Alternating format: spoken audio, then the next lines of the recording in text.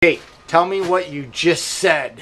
So in Baltimore, I started giving out socks and having them in my car, so when people come to, ask me at a stoplight for change, that I give them socks instead. And that it's amazing when people's face light up, that particularly when it's raining out and they're standing there, and that I had a woman tell me that she was so excited to get them because her socks were wet and she needed to go change them, and that it makes me feel good.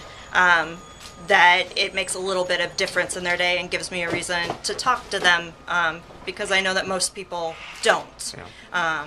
And you give out a resource guide. Well, yes, I give out the We Are Visible resource, sort of a flyer, so that they can go to the library. Oh, you give the We Are Visible one. So yep.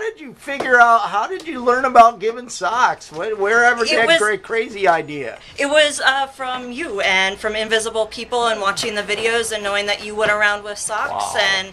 And that I just go, to Walmart and pick some up and, wow. bring them around. And I've even gotten my husband, who was really nervous about it at first, to give out a couple of pairs, and that's a huge thing for wow. him. So thank you very much. You just made my month. That's awesome.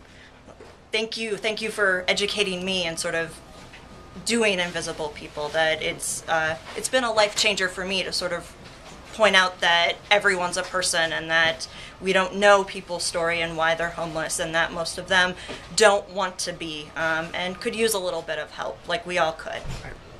Thank you. So, thank you.